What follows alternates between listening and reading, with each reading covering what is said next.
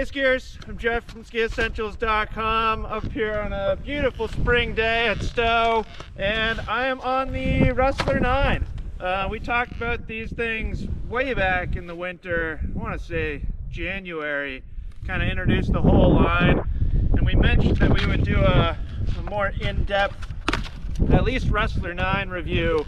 I think we'll get to the 10 as well, and probably the Shiva 9 and 10 too, but yeah, I've been having a lot of fun kind of putting these through a more thorough test, a bunch of different snow conditions, moved the mount point a little bit. Some people were asking about that and park capabilities, so did a little bit of park skiing on them, not too much. And we got what's looking like a really soft Perry Merrill run here, so I'm gonna do that. We'll meet you back in the studio. We'll talk more about Rustler 9s.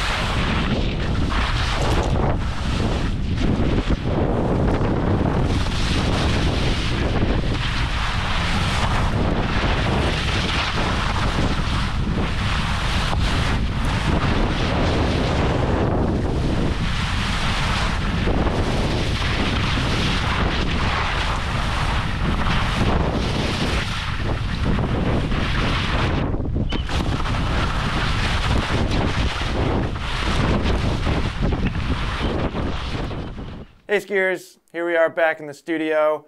I'm really looking forward to talking about this one. I think a lot of people are excited about hearing about it too. Definitely a two-way street. Yeah, we probably maybe got more questions about this than any other ski this year. I'm not sure. Yeah, I would say it's arguably like some of the biggest ski advancement news of this upcoming year. Yeah, our biggest line change, collection change. Yep. Yeah, I think that's fair. At least if it's not the most significant, it's in the top 5. Right. Easily. Yep. So here it is. This is the Rustler 9. We've got the previous Rustler 9 right there. Bob's also got the new 11 behind him. I've got the Shiva 9 here. We did that video back in early January kind of talking about the whole collection. And it feels like we've been on like a season-long journey since then. I mean, obviously we've skied other stuff too, but just if you add up all the different places we've skied this thing and all the different scenarios, like we've done a lot on a Rustler 9. It's pretty thorough. I think we've given it a pretty thorough run through. Yeah, I think so too. So as a refresher, we'll do a little bit on construction here.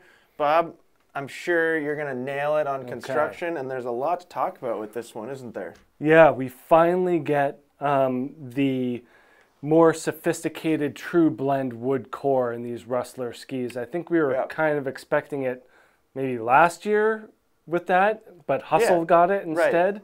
Right. Yeah, we were kind of anticipating it. I think that's fair. And I think that served them well, putting it in Hustle as kind of a dry run for what we're seeing here with new Rustler 9. So they actually used that same True Blend wood core as Hustle skis do. So they're True Blend free ride. We get poplar, paulownia, and beech wood stringers in here. So definitely has that lighter weight feel that we really like about the Hustle, but also still has that nice and stable denser woods in the beech and the poplar. Good time to touch on weight, just under 2,000 grams here in this 180 centimeter length. Yep, so I think it's like 1935 or something like that. They always fluctuate a few. Which considering the amount of metal in it, I think is commendable. Right.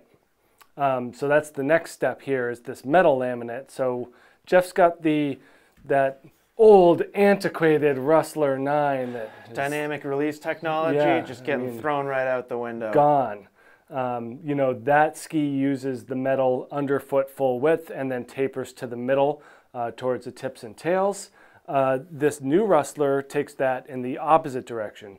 We still have that full width underfoot laminate, and then we have this more forked or pronged, kind of a half of a frame technique. So if you think about like Kendo or Mantra from Vocal, it's a similar type of frame. They do not run it full way through the tip or the tail. That gives it a very unique, personality and character that we can touch on with performance. I really liked your tuning fork analogy. Right, and I think that's kind of the goal here, is that it really kind of adjusts that torsional flex and the ability to access the side cut of this ski, which really comes through on snow. Yeah. But we do have that frame style metal laminate in the tip and all the way through the tail here. So again, doesn't go full width or full length all the way around, rather stops, and that is with purpose. I feel like I need to satisfy our friends over at Blizzard and say, what the flux is that called? Yeah, I mean, you can call it whatever you want. Flux form. They call it flux form. And that's just kind of a fun way of saying this is our new and improved technology going into this ski. Yep. Metal underfoot too? Yeah, full width metal underfoot. Yeah. So I was looking at it right before. Two different pieces though. It's not a single piece. Right. It's three different. Correct. 1, 2, 3, 4, 5. So separate pieces. And yeah, that metal underfoot is about from my fingers to fingers. On that 188 that Jeff has over there, it's a little bit further fore and aft with that full metal. So the metal in this new 9 is, the full width is a little bit smaller. Sure. So yeah, but I think overall, I mean, actually, I don't know, that would be interesting to try and measure and calculate the surface area, but it feels like there's more metal in that ski. Ultimately, that's kind of what the character of the ski shows. Yeah. Yeah. Now, I think that's pretty much it on construction, right, Bob? Yeah, it's a little bit simpler than that, which had different carbon laminates and stuff like that. So yeah, unidirectional carbon fiber, stuff like that. Right. Sure. This one's a little bit more simplistic in nature, and I think that kind of although the metal application is more complex. Yeah, that's more technologically advanced for sure. Now, before we finish with construction, I thought this was really interesting, and this is going to come up 100% when we talk about performance and application and all that stuff. This ski, as a reminder, is pretty stiff. Yeah. This thing this is a 188, which like sometimes the longer you go, the softer it can actually feel, like hand flexing it. Right. Like that's a pretty stiff ski, and then this one's considerably rounder in that flex. Yeah. And maybe mostly in the tail, which I always think it's a bummer that they can't see the tail flexing against the ground. But like there's a lot of flex in the tail, which is pretty cool. So it's like a kind of an interesting concept here where they softened the longitudinal flex while increasing torsional stiffness. And that, like we've said so far, that shines through in how this ski interacts with the snow and the skier. 100%. Yeah. And I've mentioned that before as just a characteristic about a ski that I personally really like. Yeah. Like I'm not super heavy. I like when I can bend a ski more easily without it feeling washy. Right. And it's like I was trying to think of the ski that we had that specific conversation about, and it is very different, but I was thinking back to the K2 Reckoner 102. Sure. Which is like, again, it is different. Like that ski is considerably softer. It's like kind of exaggerating that, and this has more torsional stiffness, but it's at least a similar concept. And both have been specifically engineered to have torsional flex. Correct. Be a big part of that ski's It's the feel. goal and the idea of both skis. Correct. Yep. While they are doing it differently. So I thought that was interesting with construction. And then from a shaping perspective, we'll just take a quick look at this shape here. And then I had I wanted to just measure a few things on this ski compared to that ski, just to make sure it that the data at least was supporting what I was feeling, which it is kind of nice when you get a little bit of a validation. Yeah, validation is wonderful. Yeah, it's nice. So a lot of tip rocker in this ski. They've basically increased the amount of both tip and tail rocker. So tip rocker starts right there where my hand is. We got some studio shots too that'll probably show this a little bit closer. And then tail rocker, we got a good amount of tail rocker back here. There is still camber in the ski. This was a demo ski for Blizzard. This thing's been put through the ringer at this point. But there is a considerable amount of camber in it. You still feel the pushback of the camber a little bit. And then I brought a notebook. I don't normally have to refer to notes, but there was just so much going on that I thought this was important, and I know that people will be interested in it, and sometimes this information is hard to find. Yeah. Our friends at Sooth Ski do a good job, but they have yet to got their hands on this ski. So anyways, the new ski, by my measurement, has 38 centimeters of tip rocker, 33 centimeters of tail rocker, and 10 centimeters of tail splay. The old ski, that one over there, has 35 centimeters of tip rocker, 28 centimeters of tail rocker, and 8 centimeters of tail splay. So a couple things there. If you're comparing the length of tip rocker to tail rocker, there is a 7 centimeter difference between tip and tail rocker length in that ski, and there is a 5 centimeter difference in this ski. So it's like the rocker shape is a little bit more balanced, I guess. Less, or symmetrical, almost. Sure. It's leaning more symmetrical, less directional. That is where those differences end. There is still a 10.5 millimeter difference between tip and tail width. So I think that's pretty important. Totally. And mount point on both skis is 8 centimeters back from true center. So when skiing it, this did feel more symmetrical as a whole entity. And I wasn't sure where exactly that was coming from, and it's definitely coming from the increase in tail rocker length. So I thought that was interesting. Makes sense. Had to get technical for a second there. And I think that's it for construction and shape, so we can move right into the fun stuff and talk performance. I'd like to start with groomers. Mostly because we normally do, but also because back in that early January Rustler Shiva video, I hadn't really been able to push it too hard on a groomer, so we kind of deferred to your thoughts a lot. And I'm interested to hear if your thoughts have changed, but going back and rewatching that video, you kind of mentioned specifically high-speed GS turns and how the ski didn't love that. And I'm curious if that still remains true for you, because I have my own thoughts on how that feels. I would say I have 2 updates on that. Perfect. One is that I still haven't gotten on the 186. Which I think is important. So still it's me on the 180. Pushing a little bit past the length. 2, I've gotten it on firmer snow since then.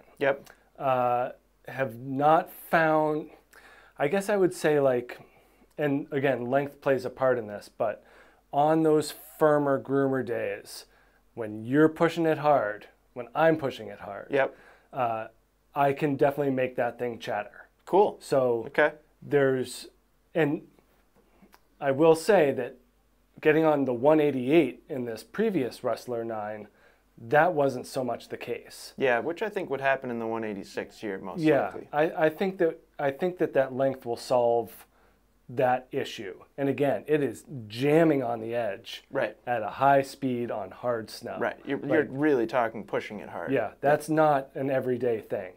In terms of the everyday skiing on groomers, I still feel like this thing is very happy in that mid-range.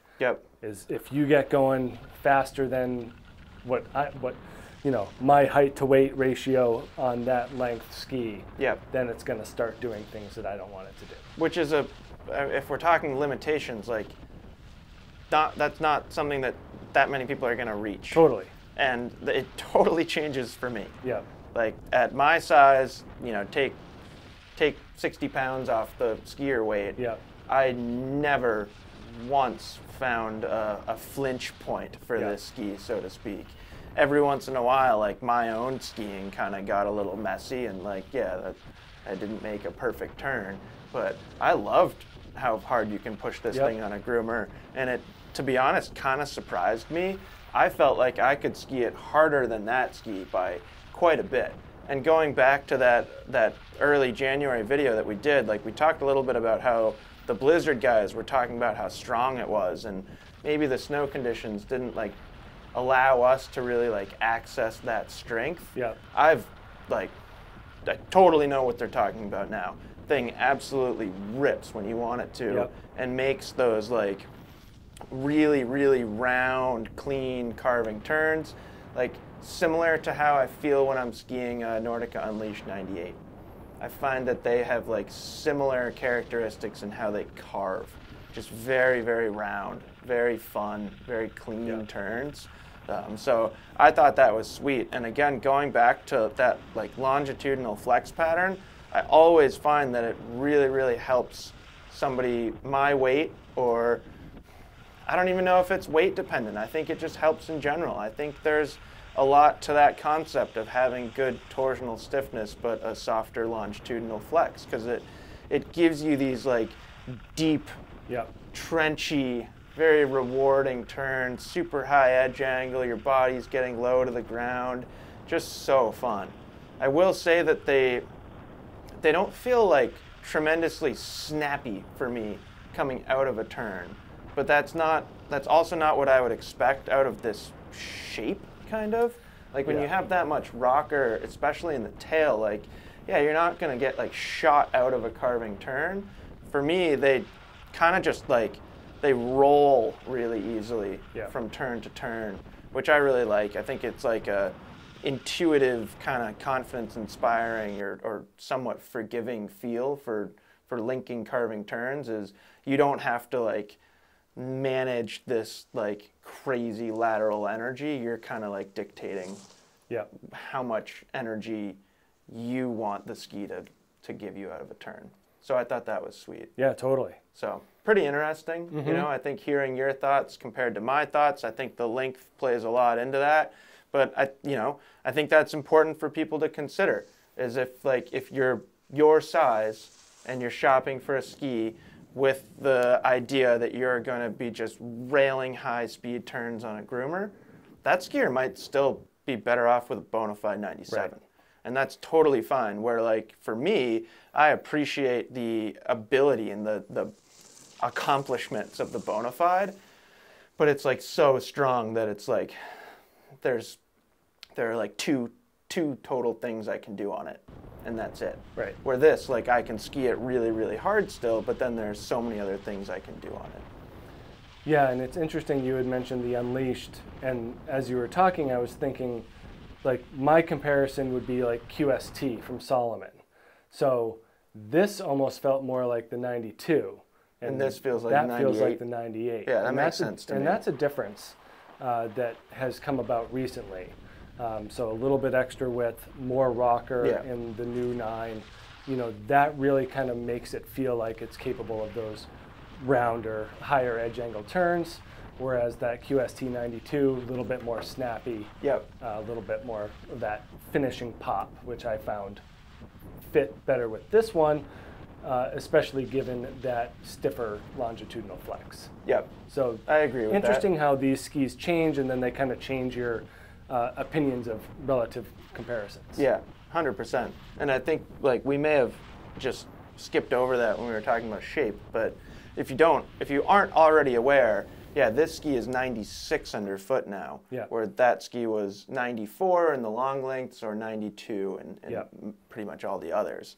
So it's interesting, and I think we talked about that in that past video that we did too. It is moving, it's shifting where it falls in the grand scheme of things, and all the skis in the world. It is moving more towards that like narrow free ride category, which I think is perfectly fair.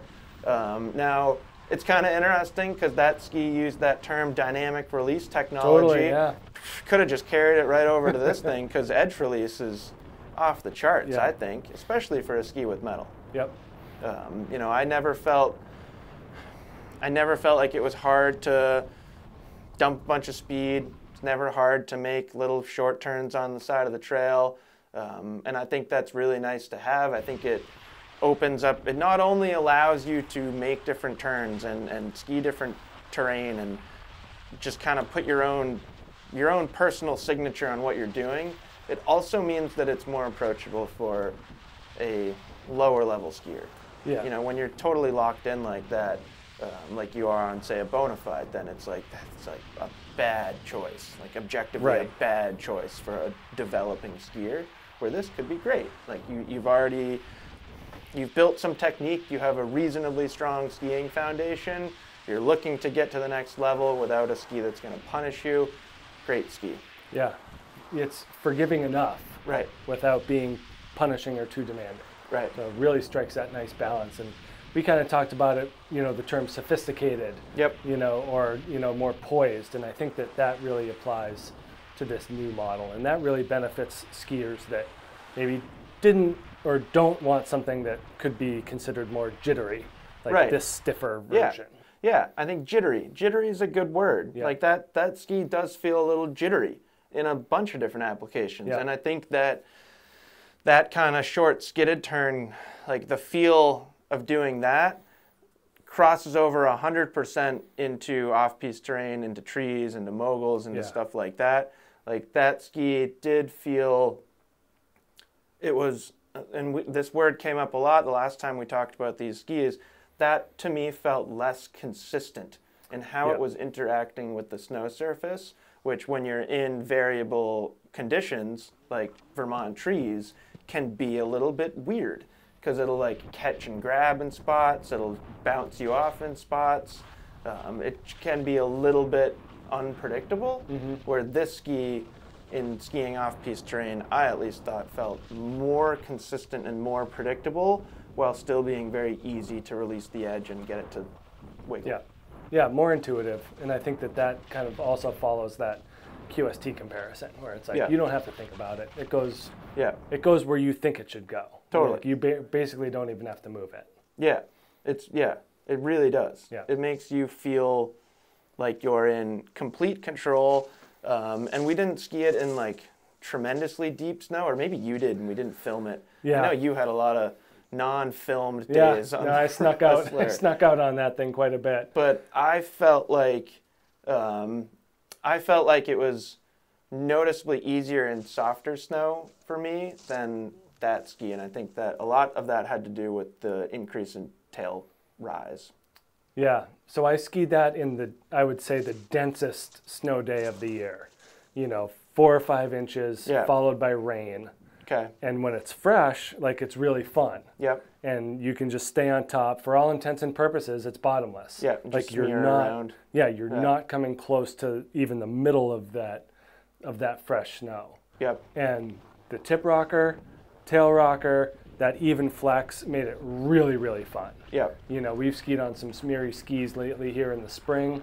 Yep. I would put that right up there in terms of that really dense, you know, it's the closest thing we get to like Sierra cement. Yeah. You know, when it's heavy, fresh, it's fine.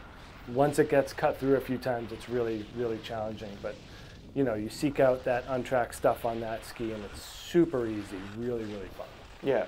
Yeah. No, I think it's great. And it, like, I think what happens a lot when you ski those smeary skis is they don't often have like the benefits and characteristics of metal too. Right. So this ski strikes a nice balance between kind of all of those different things. Yeah, no, totally. Anything else you want to talk about off-piste characteristics, Bob?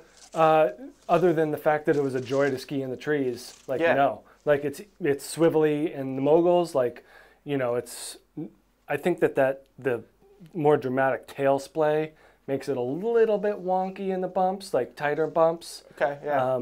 But anything other than that is fine. You know, trees is super easy. Again, it's kind of that just ability for the ski to go where it's pointed. Yeah. You know, we got those tighter trees here. It's easy to make those subsequent turns.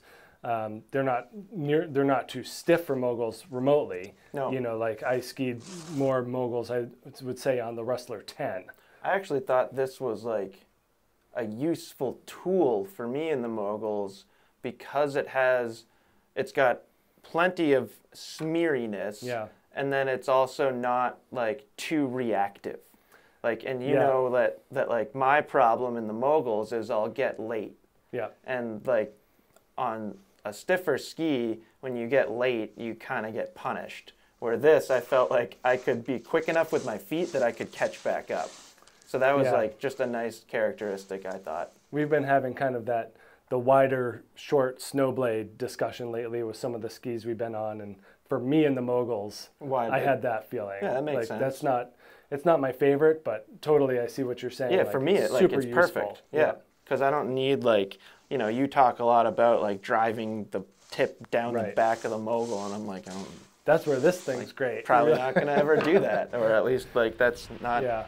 I don't know. I don't find myself improving drastically in my mogul skiing year over year. So I think like for me, a ski like this that's kind of the ticket. Yeah, pretty sweet.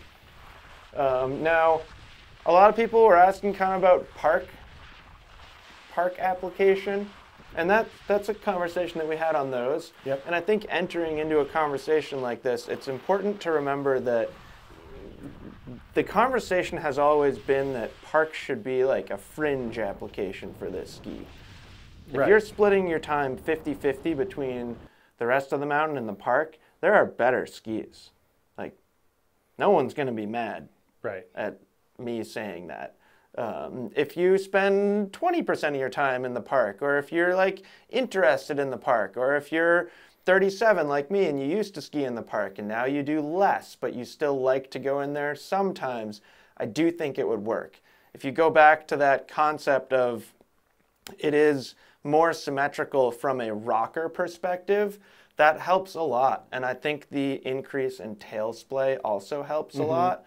In the park, I skied them, or at least when we were doing park testing, I bumped the bindings up about 3 centimeters. Didn't measure exactly. It was more just shifting the demo binding, but it should be just about 3 centimeters exactly, which is still 5 centimeters back from true center. But I actually thought it felt pretty darn balanced. I wasn't like sliding a bunch of rails on them because the ski doesn't belong to me. I think I did slide some boxes, so hopefully Dave and Adam. They seem fine. They'll be fine. You can forgive me for doing that. But no, I thought it was great. Like it's basically every characteristic about it that is a benefit in off-piste use also carries over to the park. So very smeary, never catchy. It's very like, I don't know that forgiving is the right word, but smooth. Yeah. So on landings with the softer flex pattern and the kind of damp properties of metal, it like you sink into the landing more, where that ski you didn't necessarily have that same feel. Again, it was like a little more jittery, where this ski is smoother. Skis switch really well. Like it's like very similar to the Unleashed again, in the sense that I like doing like higher speed 180s on it and stuff like that. Thought it was really fun. Did some 360s, did some 540s on it, and it works just fine. Yep. It does feel, again, it's not the heaviest ski in the world, but it does, you feel the weight on your feet. Like a lot of park skis are a little bit lighter than this.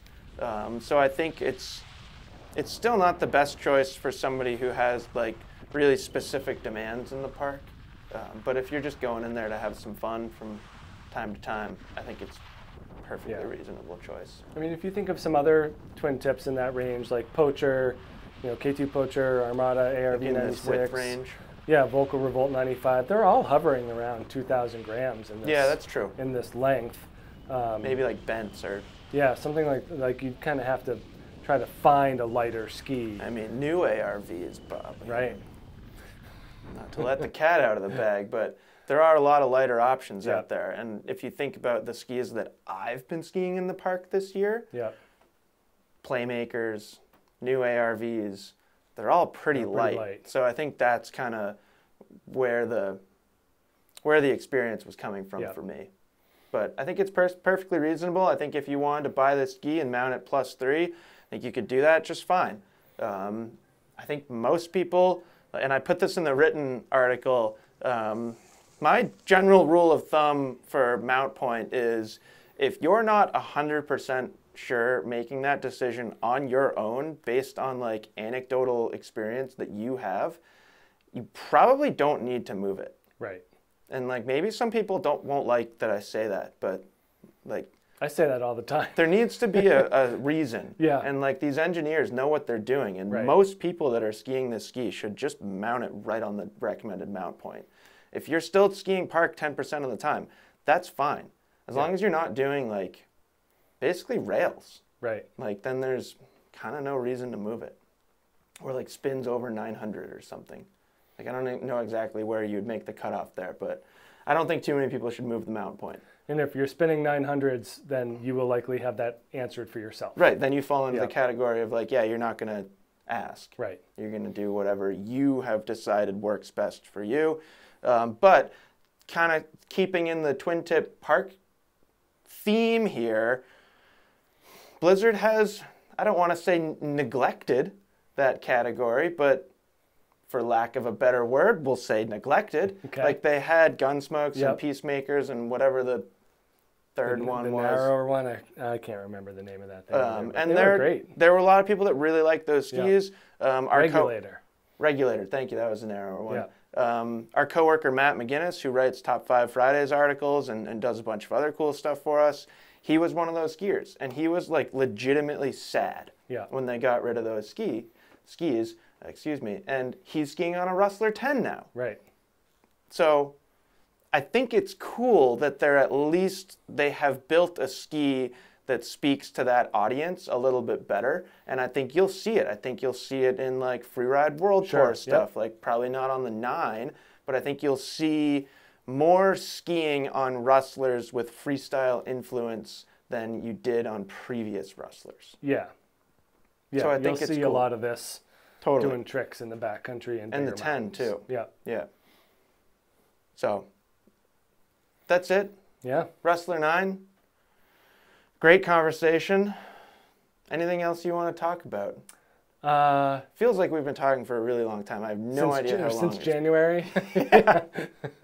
This video is 3 months long. No, I think we've covered it. Yeah. I mean, obviously questions or comparisons are always warranted. Yep, and we could have talked about the Shiva here, but I'm going to leave that for Emily. Because Emily's skied it a bunch, and she has had a really favorable opinion of it. So I'm excited to hear her thoughts. Yep, totally. So let us know if you have any Rustler 9 questions. Happy to like do any wild measuring or whatever that people might want me to do. I feel like I've already done that, but maybe I missed something. I don't know, you might get some really obscure requests. Can you measure like the distance between the Blizzard logos? Yeah, exactly. I will not be doing that. So yeah, let us know if you have any legitimate questions about the new Rustler skis, and we will talk to you soon. Bye.